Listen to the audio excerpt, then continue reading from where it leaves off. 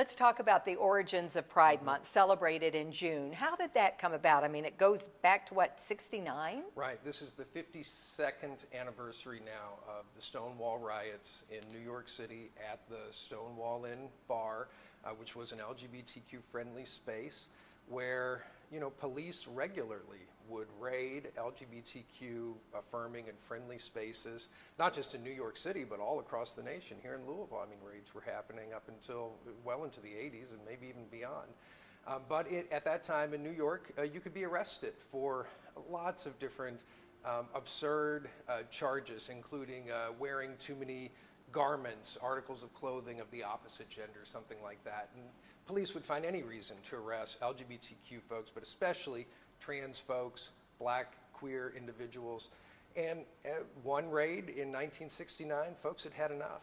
And it was largely black and Latinx queer community members, black trans folks, who picked up and threw the first bricks and bottles at New York City police officers, and it sparked 3 nights of rioting, which is why I remind people, as we talk about Pride and the Black Lives Matter movement, they're intimately connected. We would have never had any of the progress on LGBTQ rights if it hadn't been for queer and trans folks of color rising up against an unjust police force in New York City at that time. It didn't make a huge amount of news. It started sort of bubbling up in the paper after the first night and then the second night, but it really was one of the seminal moments in LGBTQ civil rights history. So then like a year later, then I think there was a celebration to mark that anniversary, and then it kind of took off globally, where June became the month where Pride is celebrated. And that's because, of course, June 28, 29, and 30 were the nights of the riot. The nights of the riot. And what does Pride stand for, just in case people don't know that? It's really a celebration of being our authentic selves, living openly and freely as LGBTQ folks, and being celebrating our own identities and celebrating our broad and diverse community. And the reason that we do it is so that we have visibility, so that we have community. When I was coming out in the late 90s, and certainly before that, Pride was one of the only places where you could go where you knew that you could connect with other LGBTQ folks in a safe environment where everyone was going to be affirming and everyone else was going to either share your identity or be an ally that would support your LGBTQ plus identity.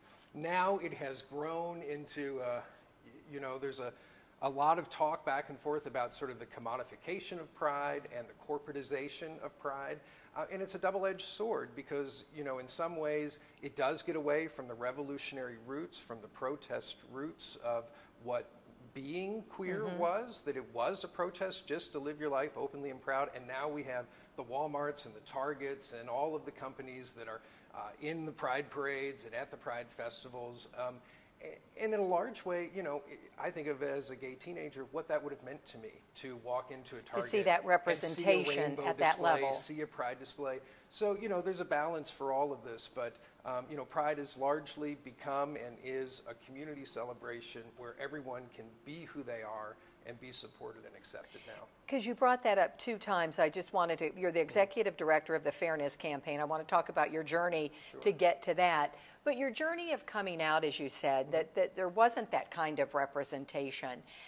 What was your personal journey in coming out? Yeah, the year that I came out, the biggest LGBTQ icon there was Ellen. It was the same year Ellen had come out, I believe, 1997. And I came out at St. X as a junior, which surprises some people, but really I had a relatively easy or privileged experience, I believe. There were already a number of St. X students that were out of the closet in the late 90s. A lot of my friends were already openly gay. By the time I came out, it wasn't news anymore, in a way.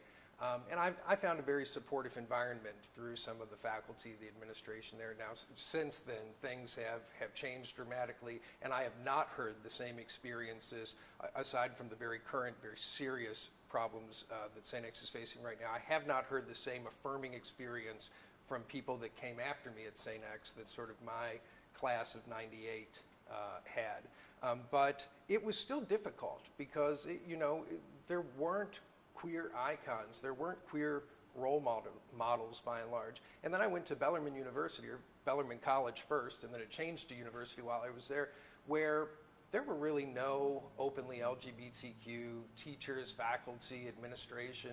and very few openly LGBTQ people on campus. To be honest, it felt a little bit like a regression when I went to Bellarmine at the time. Now that has changed dramatically. Bellarmine's very open, very accepting now. I just spoke at their Lavender graduation, their 5th annual LGBTQ graduation celebration. But navigating, like you was said, very and you said complicated. your experience compared to others was probably, as you use the word Yeah. privilege. I mean, yeah, being white and male, I mean, there are all sorts of things that made it easier. Well, what advice would you give to somebody who's navigating that right now?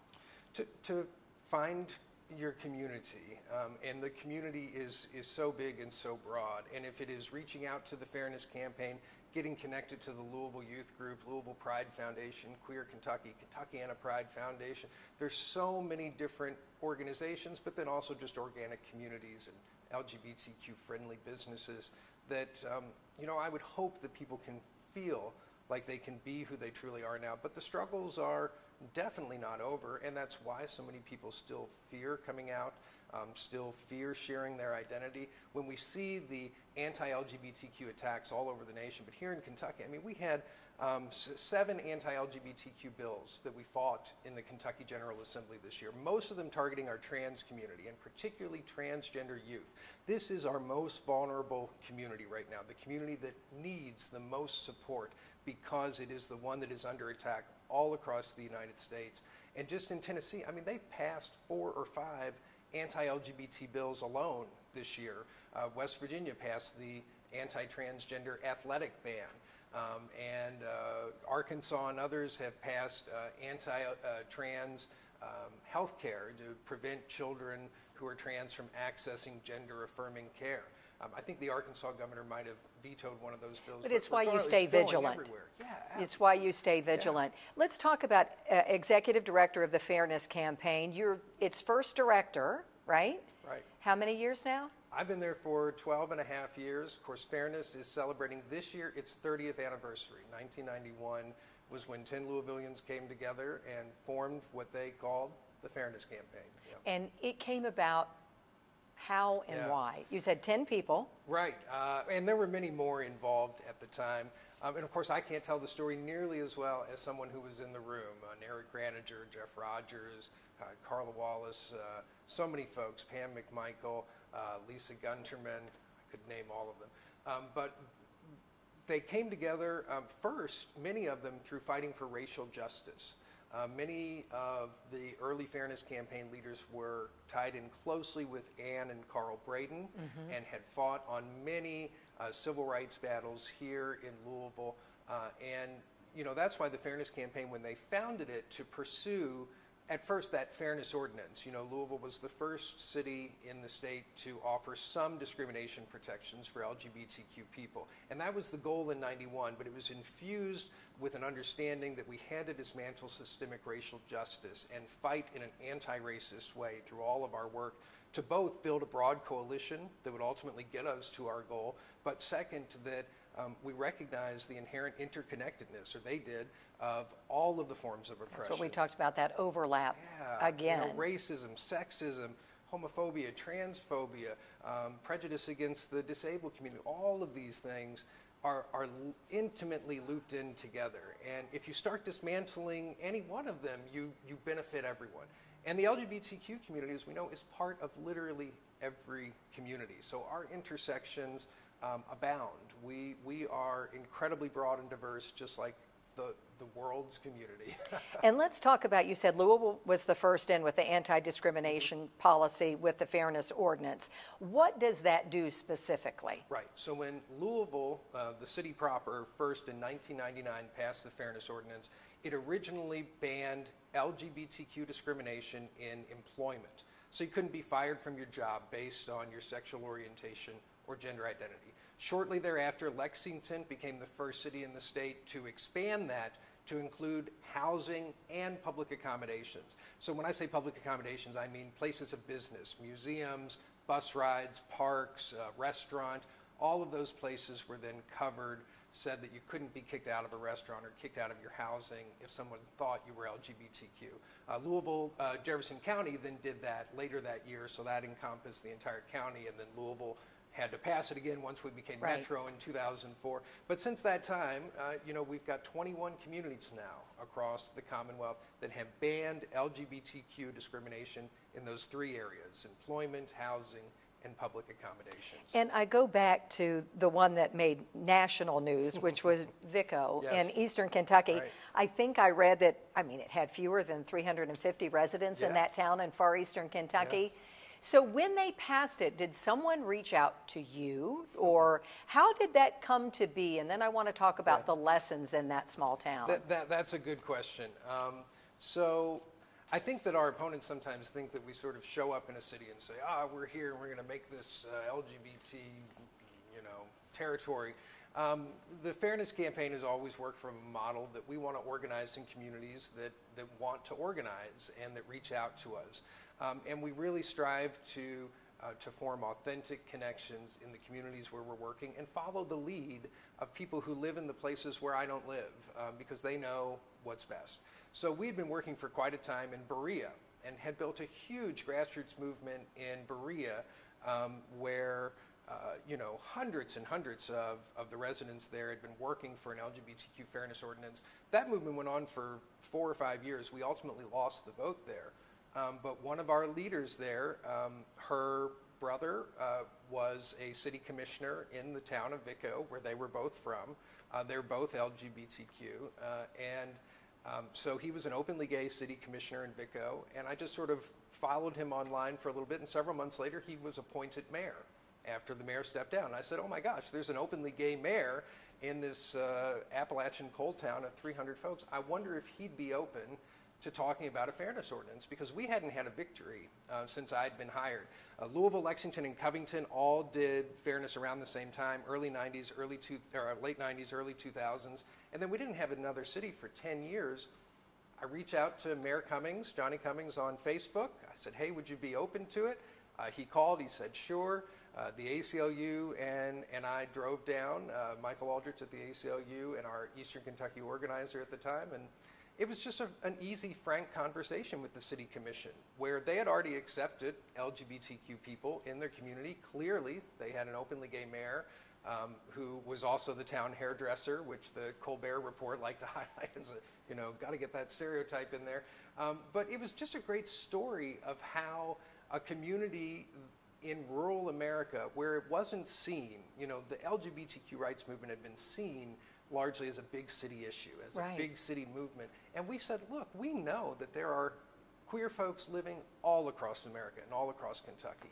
And so when the city commission voted on it, it was a 3-to-1 vote. The mayor didn't even have to cast a vote, because the mayor will only Right, vote to it break was a tie. unanimous. So we had, an easy vote there. And what we didn't realize at the time is that they were the smallest city in all of America at the time that had passed a fairness ordinance. So I'm sorry, the vote was 3-to-1? It was 3-to-1. 3-to-1, So okay. yeah, not unanimous, Yeah. but the mayor didn't have to cast a vote because It you still got the passed. majority, 3 out of 4 commissioners there. And so that's when the New York Times and Stephen Colbert and everyone really picked up the story and lifted it up. And honestly, it was a spark that changed a national narrative around LGBTQ rights in rural areas. And that was my question to you. What was the lesson in that to you and to the nation, do you think? And I think you were just starting it that. affirmed what we were already seeing in Berea and Richmond and many of the other cities that we had started working in. We knew that there was huge support and acceptance among most communities for their LGBTQ neighbors, family members, siblings. What we found was that in local politics or local government, often that was where resistance lied. And so, how do we amass the population of support that we knew was there? And so Vico was just a shining example of what we were seeing everywhere, was that here's a community where it's just not a big deal to be gay. They've got other problems to worry about. Appalachia has a lot more problems to worry about. And the attitude was very much, this is just about protecting our black neighbors as well, just like we protect our, neighbors of different religions and who come from different countries and who are immigrants. This just seems like the right thing to do. And so it was just such an easy conversation, and Yeah, it's definitely sparked a string of victories here in Kentucky. Frankfort was quickly next to pass fairness, and then Kim Davis's hometown of Moorhead, the famous Rowan County clerk who refused marriage licenses. Several years before she became a national commodity, we passed fairness unanimously in her hometown of Moorhead. And all of that was because of VICO and the example that it set. And other cities saying, gosh, if VICO of 334 residents can do it and have an openly gay mayor, of course we can do it. And so now, 21 communities across the state, we've got about 30% of the Commonwealth's population covered by a discrimination fairness law now. Is there any hope of a statewide? Yes, maybe. Yes, maybe? Okay. That's still in the works, the overarching goal. The reason we go city by city and county by county is to have the conversation where state legislators live so that they will take it to Frankfurt. And that has been very effective. When I started, there were maybe a total of 10 co-sponsors on the statewide fairness laws. Now nearly a third of the entire Kentucky General Assembly signs on to, as a co-sponsor, LGBTQ legislation, including many Republicans. This is a bipartisan issue now. I was going to say, because there's bipartisan support for even the ban on conversion the therapy. ban on conversion therapy has really skyrocketed, and largely thanks to Senator Alice Forgy Kerr, a Republican from Lexington, who was the lead sponsor on the conversion therapy ban this year. And there was a personal connection with her, correct? Right. Yeah. Senator Kerr has spoken openly about her openly gay son, and so she obviously saw the connections. And other Republican leaders like Julie Rocky Adams in the House, Representative Jason Nemes has signed on. Representative Kim Banta from Northern Kentucky is one of the lead co-sponsors on one of the statewide fairness laws. So we've seen a huge boost in bipartisan support, but there hasn't necessarily been the political will to get one of the positive issues across the finish line.